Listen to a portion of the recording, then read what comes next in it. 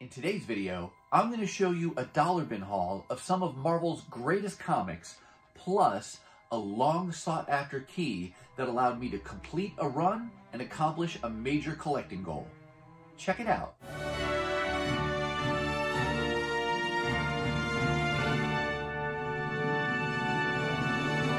Hey everyone, and welcome to my channel.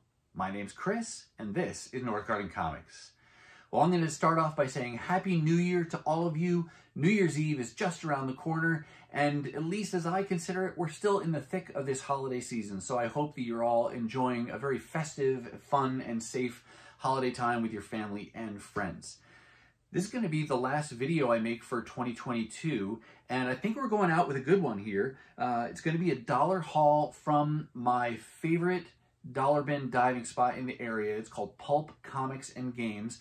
They're located in Mankato, Minnesota, and I'll put links to their social media presence down below in case any of you are in the area and you want to check them out. But before we dive into the books, you may be wondering, hey, I'm still seeing Chris when normally he's just there for the first few seconds. Why is he still in front of the camera? Well, I'll tell you, there's two reasons. One is just because I wanted to change things up. New year, new approach to things. I've been toying with getting back in front of the camera and kind of more talking to you face to face anyway. This seemed like a great time to do it. And then also, and probably more importantly, I could not show off this really cool shirt if I was behind the camera. This was a Christmas present to me from my wife. It's a Pulp Comics and Games shirt, obviously. And I'm super happy that she got this for me. They have a website that you can go on and you can choose the graphic, you can choose the color, and she got me two different shirts in two different colors. Super happy to have these, and if I weren't in front of the camera, I couldn't sit here and show off this cool shirt and promote my favorite comic book store for back issue dollar bin diving. So that's why I'm in front of the camera, and so I'm gonna sit here and we're gonna talk and look at the books that I got from Pulp Comics and Games. You'll notice in the title that I said we were going to see Marvel's greatest comics, and that was not clickbait. It was not being specific about any particular issue, like actually showing you what was Marvel's greatest comics. I'm going to show you the title, Marvel's Greatest Comics.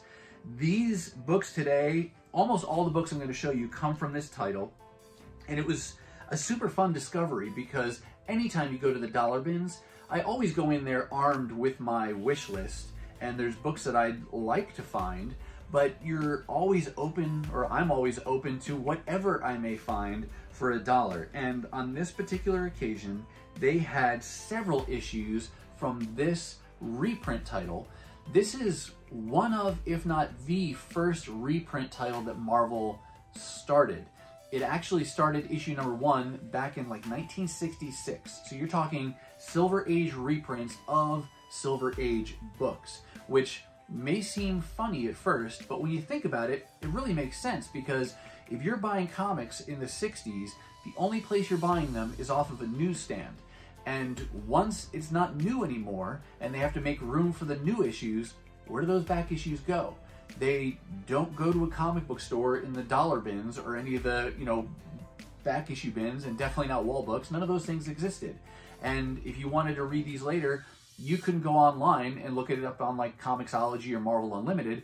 Once it's gone, unless you maybe had friends that had these issues and you could trade around so you could read some of those stories that you missed. So Marvel very smartly said, hey, let's reprint some of those very famous stories to help all our new readers get caught up, those folks who weren't there from the beginning. And when this particular title started, it was called Collector's Item Classics. And for the first 22 issues, it was a thicker, square-bound book that reprinted stories from a variety of titles in each issue. And even at this point, once it was retitled to Marvel's Greatest Comics, it still had issues from different titles in it, but at some point along the way, it switched and became exclusively a Fantastic Four reprint. So, yeah, that's the bulk of the books that I'm going to show you today. I kind of want to tell you what issue is reprinted in each of these. I'm not going to do it out loud for every one of them. I'll probably put words down on the screen so you can see all of those. I'll just highlight some of the ones that are keys as well, because for me, I like the reprint titles. I find it to be a very much more affordable way to acquire some of these really cool old Silver Age stories in single issue format, as opposed to buying the original Fantastic Four run. I'd never be able to afford those, so reprints I'm very happy with. And these are in pretty beat up condition, but they're only $1. So Silver Age books, in some cases, reprinting Silver Age stories for just $1 a piece. So I couldn't be happier. But let's go ahead and dive into these books here. Kicking it off, this is issue 24. This is actually only the second issue where it was called Marvel's Greatest Comics. And this one does still reprint issues from a variety of titles. It's got Fantastic Four 32, it's got Tales of Suspense 58, and it's got Strange Tales 133. Not all reprinted in their entirety, just some of the select stories. And I don't know, actually, if any of these are 100% reprints. Even in the later issues where it's just reprinting one Fantastic Four story, it might be a complete reprint, but it might be somewhat edited as well. If you know for sure any more about this title, let us all know down in the comments, and we can benefit from your knowledge there. But this one was the lowest number that I found. Great Jack Kirby cover, and that's another reason to have these too. The covers are fantastic. I don't know that all of them are actual covers that they reused from a Fantastic Four issue, but a lot of them are. So let's keep working our way through here. The next one is a key, or reprints a key. This is issue number 33, and this reprints 2 issues of Fantastic Four, 44 and 45. So you get the first appearance of Gorgon, and you get the first appearance of the Inhumans. I'd never be able to afford those in a first print format in single issues, so very happy to acquire that for just $1. The other thing I'll point out to you is that when I show you books, there's a part of me that wants to rebag and board these things before I show them to you because they would present a little bit better, but I kind of like showing you the books the way I found them. It might not look as nice, but it gives you a truer sense of how I found them in the wild. And these first 2, for example, these are really thin plastic bags. They're definitely comic book bags because they're the correct size, but I don't know how long ago they made bags like this. Not in a long time. But yeah, I just thought I'd keep them in there because then you can see how I found them. I will rebag and board these though, and they'll present a lot more. It'll help that appearance a lot more as I do that. All right, let's keep going here. We've got issue 34. And I think that reprints 2 issues of Fantastic Four. This next one I took out of the bag just so I could show you. I think the cover is different, but this one here, issue 39, this reprints Fantastic Four 52, which is a key. This is the first appearance of Black Panther. So I don't know actually if that's the original splash page or if that's been modified or pulled from a different part of the issue. But if you know, again, let us know down below. Yeah, you've got Black Panther, you've got the Inhumans. So happy to be able to add that to my collection for just $1. Kind of chugging along here. Here's issue 47. That's the first mention of the Kree in that issue there. Here's 48. Get your first Ronin. Here's 49. That gives you the origin of him. And you got some significance there with the upcoming Guardians of the Galaxy Volume 3. And this next issue is actually the first one I saw, and it really jumped out at me. It's such an iconic cover. But you've got issue 50, which reprints Fantastic Four 67, the first appearance of him. Here's 51. Jumping ahead to 58. Then we've got 64. And then one more fantastic cover, no pun intended. There's issue 68. Great Dr. Doom on the cover there. So about 12 different issues that I was able to find from this series on this day of hunting. The series in total ran like 96, 98, 96 issues, somewhere in that range. And it's not easy to track what issues of Fantastic Four are reprinted in each one. I don't think it goes in order. It kind of jumps around, especially in some of these early issues. But I'm going to continue to hunt for these. If I can find more of these for just $1 a piece, especially those lower numbers where you got some significant keys and first appearances, I will definitely keep my eye out for those and be very happy to add those to my collection. This way of collecting in the form of reprints is a method I've used for multiple different titles. And I've got one more that I'm going to tell you about, but I'm going to save that till the end because I got a really cool book to show you at the end of this haul. But let's go ahead and move these out of the way. Got a few more dollar books to show you. And this is another title that I wasn't looking for. I never even heard of it, but just stumbled across it in the dollar bins. They didn't have all of it, unfortunately. So that means I'll have to keep hunting. But that means I get to keep hunting. It's this title here, Nick Fury versus S.H.I.E.L.D. Don't know what's going on in the story. This was done back in 1988. You got a Jim Steranko cover on issue 1. He does not do the interior pencils, though. Artist name is Neary for the interior artwork. Issue 2 with a Bill Sienkiewicz cover. I will say they're all square bound, though.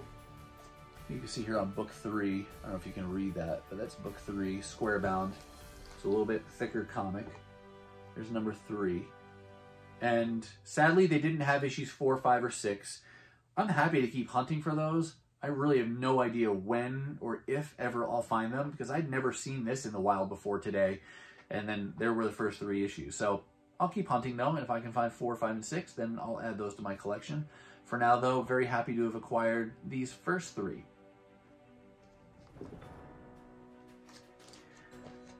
Now that's it for the dollar books, but I have one more book I'm going to show you, and it wasn't a dollar book. This is the second time now in the last couple of months that I've done this. I don't generally pay more than $1 or $2 for back issues, but of course there are exceptions. You know, I'm a run collector first and foremost. There are certain titles, runs, eras of books that I'm trying to collect, and as you get closer and closer to completing those runs, usually it's the keys that are the last holdouts, right? And they're the ones that cost more because you can't find them as commonly in the dollar bins or in the 50-cent bins. And one of those instances for me was the title Uncanny X-Men. Back a month or 2 ago, I think I showed you one of 2 holes that I needed to fill to complete the run of Uncanny X-Men that I've been working on for several years now. And I showed you issue 164, first appearance of Carol Danvers as Binary, and I paid more for that issue than for any single issue comic to date. I spent like $16. And so for those of you unfamiliar with my channel, that gives you an idea of what I consider to be spendy on a book.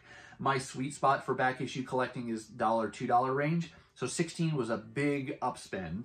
But then not too long after, I did it again and got the second of those 2 holes that I needed to fill, and I got it even for less money.